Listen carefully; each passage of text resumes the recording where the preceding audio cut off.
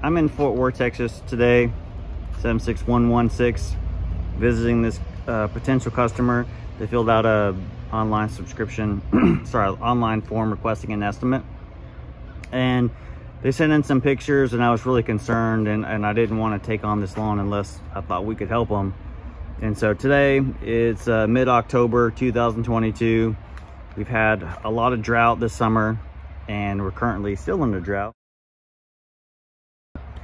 And I'm out here checking this out. So, and I've already gone over the yard. I just grabbed my phone and shoot this quick video.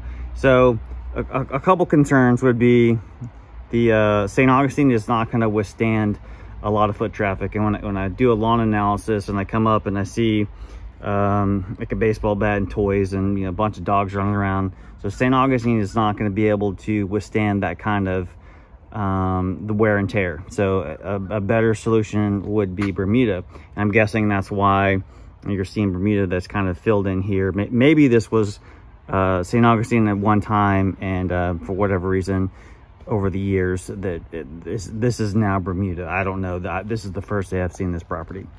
And then some areas are just going to be too shaded for St. Augustine to grow. And then we have some problem areas here. So I've done a bunch of soil moisture probe tests throughout the property, and I'm getting varying depths of moisture. So in parts of the lawn, I'm getting almost no moisture, maybe 1 to 2 inches, and then I'll pull a probe and I'll get 6 to 8 inches of moisture. And so I believe this to be inconsistent water, drought conditions, of course. And I'm also seeing some St. Augustine decline. So I'll post some pictures of that, pictures from this property, and I'm seeing it in this area here, throughout here. And then the solution to that would be just to fill in some Raleigh St. Augustine, plug it in, and then because Raleigh is resistant to St. Augustine decline. I don't know what kind of St. Augustine they have here, but just plugging in some Raleigh here would cure that. Or Bermuda grass. Personally, they should go with Bermuda. So these trees here, you're not going to grow Bermuda under there. You're probably not going to grow St. Augustine under here either. So I would turn this into a flower bed, maybe put some crushed granite in there, something that doesn't require sun or water. That's what I would do.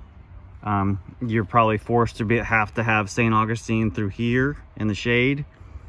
Again, St. Augustine is a full sun grass that tolerates some shade. Of the full sun grasses, St. Augustine tolerates the most shade, but is not a shade grass.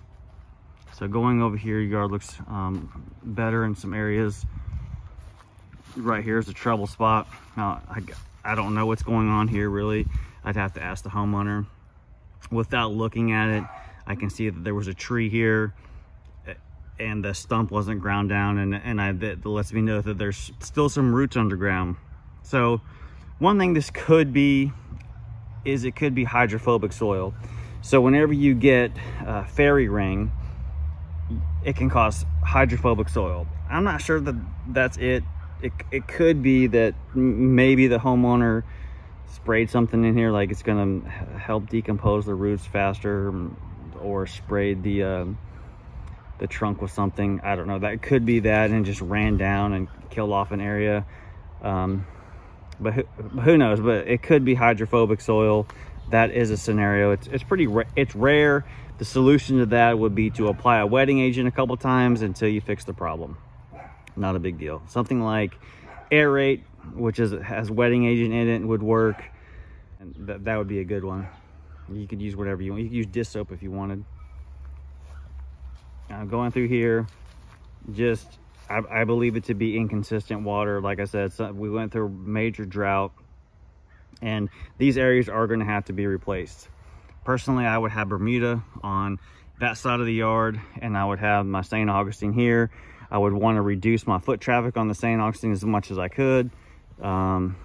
Bermuda will withstand a lot more wear and tear than St. Augustine will, so that'd be a solution for here. As we move over here, artificial grass, that'd be a great choice. Great choice for playing on. over here, too shaded for grass.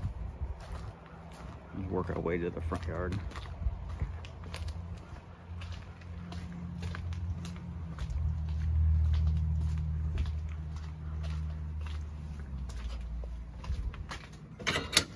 So as I'm coming through this gate, I noticed the tops of these trash cans have a shiny substance on there. Get a little closer. And they stink really bad, as trash cans do. That residue is from aphids.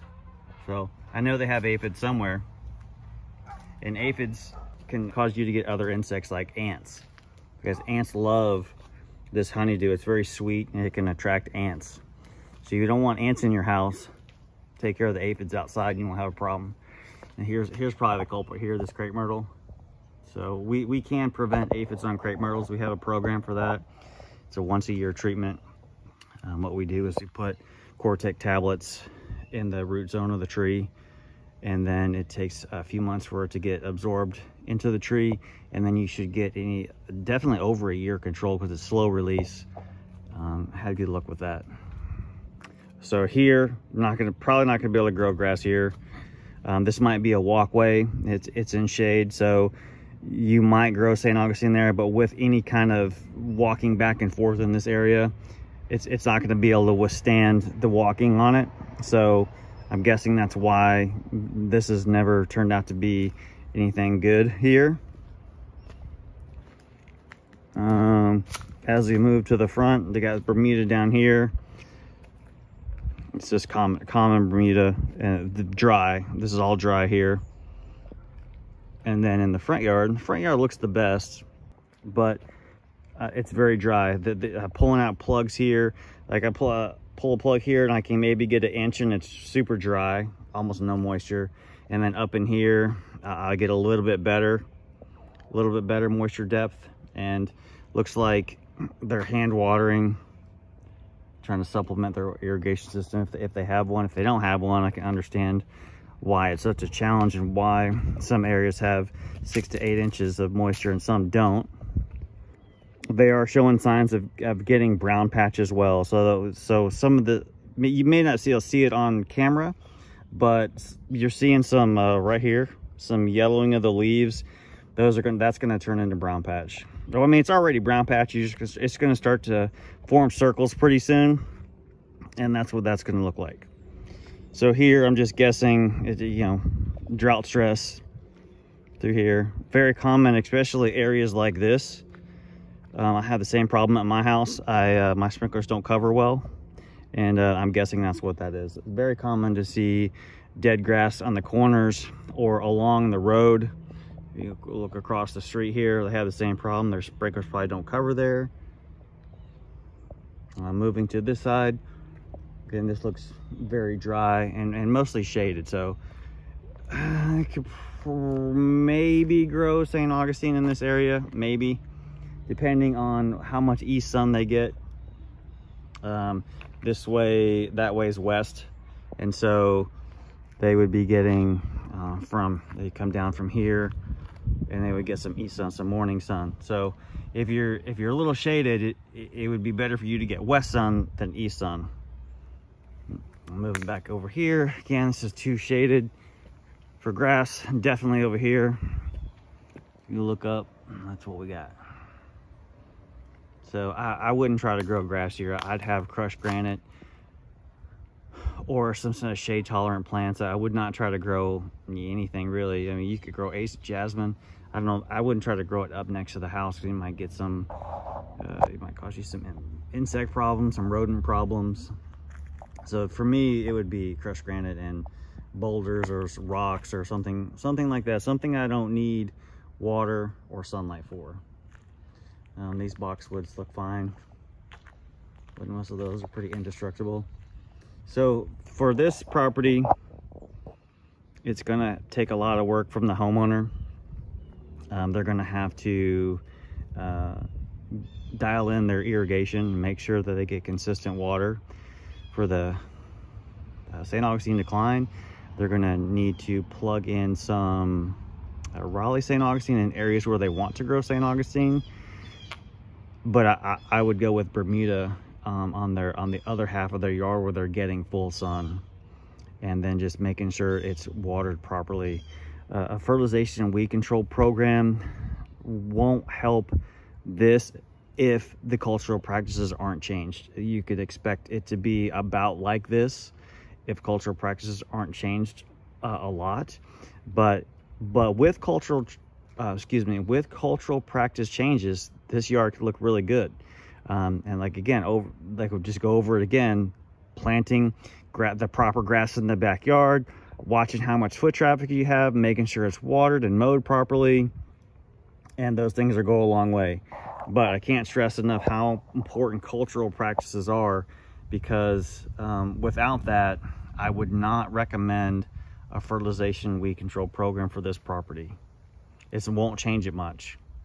The only thing it's going to change is improving the cultural practices. We don't have access to any type of magical fertilizer that's going to help grass grow here in the shade, or fill in these areas that aren't getting enough water. If they're not getting enough water, fertilizer is not going to help. So if you have any questions, stay tuned. I will continue to do these lawn analysis in the Fort Worth area. And if you have any questions, give the office a call at 817-447-7711. If you would like an estimate, go to UglyWeeds.com. You can request an estimate online there. If you need a watering guide, you can go to the resources tab, and there's a watering guide there. And I look forward to seeing you, and stay tuned for more lawn analysis live action from Fort Worth, Texas. Thanks.